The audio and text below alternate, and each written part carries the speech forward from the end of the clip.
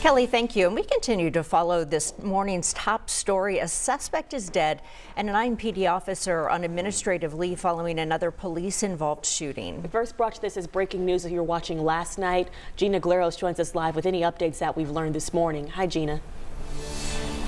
Hi, good morning to you, Julia and Julia. Now, police tell us this all started as a hostage situation inside a semi-cab. Police were called just after 7 o'clock last night to Thompson Road and I-69. The person who called 911 told officers they could hear a woman yelling for help from the semi.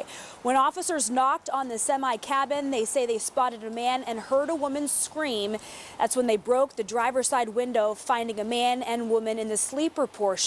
The man reportedly told police he was holding a knife to the woman's throat, threatening to kill her. The woman said she was bleeding, losing consciousness, and the man had some sort of blade. After several minutes of trying to de-escalate the situation, an officer fired a shot and killed the suspect. This is the 17th shooting involving IMPD this year. What happened is going to be with that officer for the rest of their lives. There's nothing you can do about it. I think sometimes people believe that we're robots, that we don't have feelings, or that we don't care that much. They very much care. Now, IMPD says the victim received medical attention for several lacerations last night.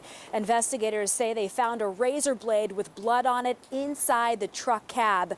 The officer is on administrative leave. That is standard procedure. We are still working to learn the name of the suspect and the relationship between the suspect and that female victim. Now, Julia and Julia, more from police at 6:30 about the latest officer-involved shooting. Thank you, Janie. It seems like we've covered quite a bit of them. This is actually the 17th shooting involving IMPD this year. So we talked to Assistant Chief Chris Bailey about that number. Anytime there's a loss of life in our community, which has happened way too many times over the last several years, it's frustrating for all of us. We never want to put our officers in positions where they have to use deadly force, and we certainly don't want them to ever, and they certainly don't leave their houses hoping that happens. Now, as we've mentioned, we have covered a lot of these cases, and we do it extensively to bring you answers. We have them all mapped out for you at WTHR.com.